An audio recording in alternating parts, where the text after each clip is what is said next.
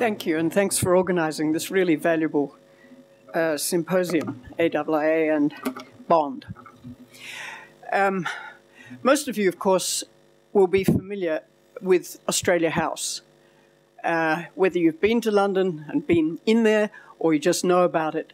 But how many of you, I wonder, know about the other Australia House? It's an architect-designed, very beautiful, rather modest, wooden building in Echigo Tsumari province in Japan. And it's been there for a number of years now. It grew out of a wooden shack, which Australians used as an artist's sort of residence. And then someone thought it'd be a good idea to get a distinguished architect, Andrew Burns, to design a better-looking place that could be a multi-use space for performance, for exhibitions, and for a residence for the artists. It was built in time for the 2012 Triennale at Echigo Tsumari, and the current one, it being a Triennale, is on right now.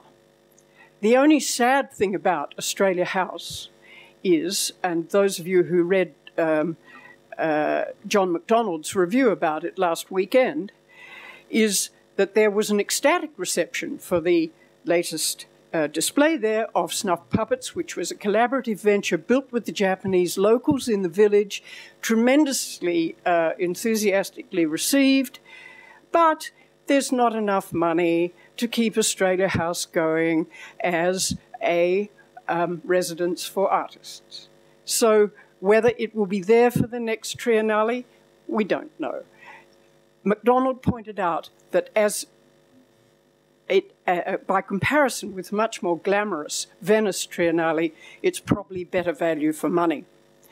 And that, I'm afraid, provides the theme for my presentation, which is in much greater length, and I hope will be published by the collectors of these papers, called Cultural Diplomacy's New Clothes. Of course, Australia's been in the game of cultural diplomacy for a very long time. And it's our rivals or our competitors have been at it for very much longer. Some of them spend a lot more than we do on it. The Canadians, for instance, spend more on cultural diplomacy than we do on our entire foreign service. China and the United States do it in a rather different way, which more seems to resemble propaganda than the kind of thing we think of as cultural diplomacy. Some do it for different reasons. Unique language countries are very keen on cultural diplomacy for the obvious reasons. Those with big expat communities do it to keep their expats in touch with the capital. Countries like France, Spain, Japan, Korea, India, Sweden, and even Indonesia and the Philippines come to mind. They are serious about their reasons for cultural diplomacy. They take it seriously, and in their different ways, they put a lot of resources into it. Australia doesn't have those motivations about promoting a unique language, a unique culture. In fact, there are some of the responses we get to our efforts abroad are that there are many people in our region who think that the only unique thing about Australian culture is the Indigenous element of it. That's the only thing, in many people's view, that distinguishes Australia from other Western countries. Furthermore, as a challenge for us, in our neighbourhood, there's not, you might say, a high regard for Australia as a cultural centre, as a place, apart from its natural attributes, where people would expect to have rewarding cultural experiences or being photographed in front of a few icons. So you might add that if that's the case, you might conclude that there's more need for Australia to put a lot of effort into cultural diplomacy as a tool of what Peter Varghese calls persuasion than there is for other countries. And yet, compared to relevant other competitors in the region, we spend a lot less. Comparable countries, just in Indonesia alone, for instance, spend a great deal more than Australia does, and yet our relationship with Indonesia is one of the most important that we have. Very often our response to the need for cultural diplomacy has fluctuated.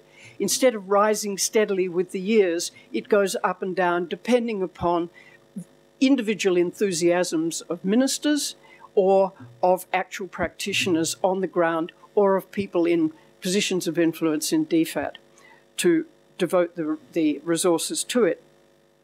Recent critiques of all this by both the Senate Committee in 2007 and by several papers produced by the Lowy Institute have had some effect, I must say, and I think that academic interest in the field has grown a lot since that time, and all of this works well to influence the way we perform. And in recent years, the department has caught up with the world trend by changing the name from what used to be called cultural relations to public diplomacy, and still understanding, as my colleagues, former colleagues here have said, that there can be both public diplomacy and cultural diplomacy with two different tasks coexisting, and that is what is going on at the moment. And of course, as Peter said this morning, a great deal more encouragement is being given to posts to use social media than the rather hesitant response to it in the past. But I'd just like to reflect a little, and my paper does this in more detail, on the background to all of this, because it's important to see how the trend persists. DFAT and its predecessors have always wanted to control cultural relations, as they called them. And so when there were other operations going on, time after time, the department sucked them in. ANIB, for instance, the News and Information Bureau that was wandering around looking for a home, was sucked in by DFAT and eventually more or less destroyed, dispersed. Australian Network Television, same thing has happened as a result of government initiative in that particular case, but a significant arm of Australia's cultural diplomacy was lost at that point. The same pattern may perhaps apply to AusAid. Let us wait and see. It's an ominous trend, and one of the most important periods in Australia's cultural diplomacy that very few people know about occurred in the late 60s when Hasluck was Foreign Minister.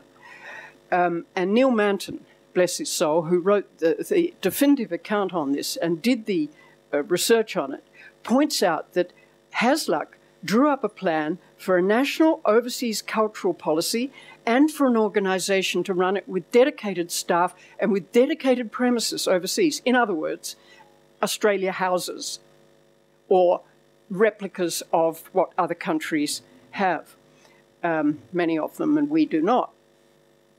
And what happened when he wanted was, this was Hasluck's proposal with the department, drawn up with the department, a specially constituted outside organisation which would cooperate with external affairs in arranging student exchanges, lectureships on Australia, art exhibitions, regional conferences, tours of Australia by foreign experts, contacts with organisations in Asian countries, founding institutes for Australian culture in other countries, translations of literary and other works on Australia, reciprocal sporting tours, and so on. In your dreams. Anyway, the first year's budget for this was to be £12,500. Instead of that, they set up an IDC. And as somebody earlier said, what governments hate to get is evidence of departmental dissension. And they hated it then, and they hate it now.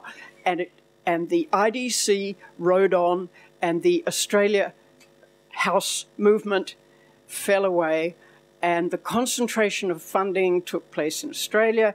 Large IDCs continued under different names for many years, and the funding that should have been spent outside Australia was wasted, in my view, inside Australia.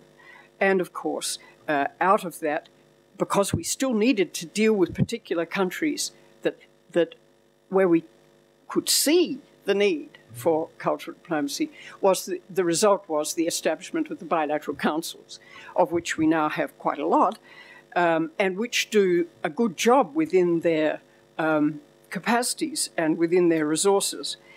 And yet at the same time, along with this, there's the drumbeat underneath all the time of dissent about the value for money and the accountability for all of this, coming very often from people who don't blench at eye-watering sums spent on military equipment, for instance, or on commemorating past war anniversaries. They never ask how effective this is, but how effective is cultural diplomacy? How can you justify this waste of money? Why is it regarded always as a waste of money? This is politics. There are no votes in it. Just like in the AusAid, which actually has a lot of constituency in Australia, but there are no votes in cultural diplomacy because it all happens out there. And I can remember Bill Hayden, as Foreign Minister, saying to me once when I said that the money spent on bilateral councils in Australia ought to be, more of it ought to get to the posts so they could actually do the work. He said, look, mate, he said, where am I going to get patronage from? The Foreign Minister's got no opportunity for patronage. So he wanted, as he was frank enough to admit, that he wanted to put his friends on these councils, and he did, as they all do. And unfortunately, the result at post is thin, and in order to make it a little bit thicker, the department decided to do year of events in various countries, which have been, at their very best, enormously successful. The last one that was done in India, I think, was probably the best we've done. It included a wonderful operation called Bookwallah, where people, Indian and Australian writers, went around together on a train, dragging along pull-along bags made of kangaroo hide with Australian books inside that would open up as displays at literary festivals, and the books would be given away, and they had streams of people lining up for these events, and they were so successful that this and another number of the things that were done in that year of India were designed to be replicated in the following special year of, which was going to be Indonesia. Then, of course, other events intervened, and the year of Indonesia was unceremoniously cancelled.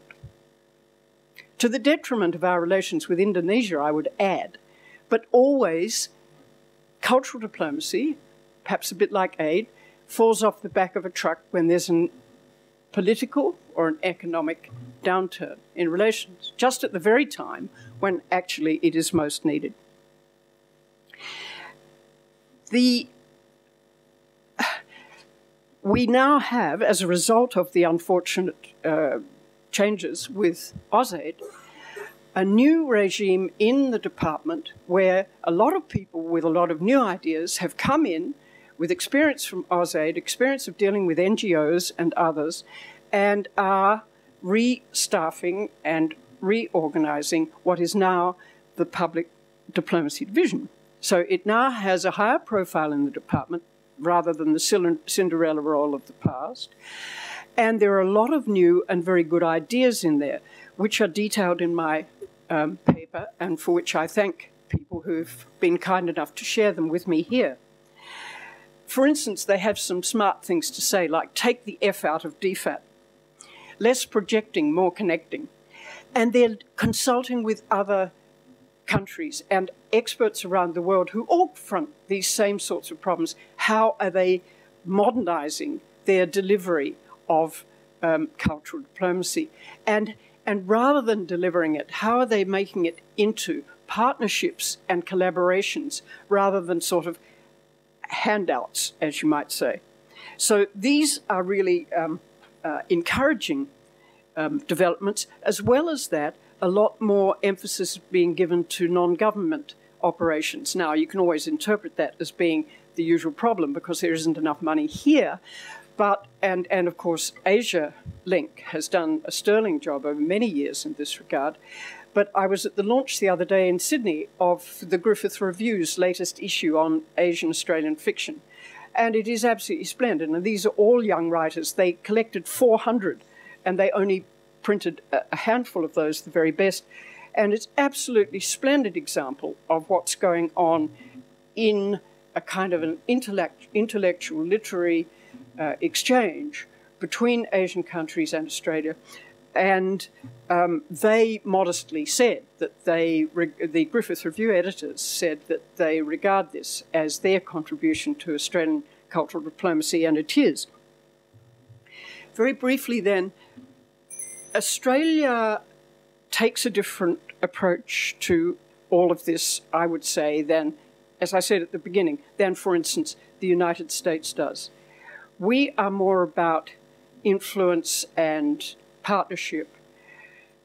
The more one reads about what the United States does, and I'm deep in the middle of a stirring book about that at the moment, the more one sees propaganda. I mean, the actual effort is to change minds. And I don't think Australia tries to change minds. In that respect, we have something more like the European approach. But Australia House in Japan could have replicas all over the world, and it does not. Or does what Peter Varghese said this morning about new technology make all of that kind of delivery method irrelevant? I don't think so. I think we should build on our strength, see what we've done well, do more of it, and realise that while what we do overseas may have no votes for government in Australia, what cultural diplomacy requires is a very special and different mental approach. You have to put yourself not inside the bureaucracy in Canberra, but outside Australia. Look at Australia through the eyes of people there, realise how Australia is seen, and then assess what should be done to make a difference to that. And that is a talent which up to now Australia has been very slow to develop. I look forward to improvements. Thank you.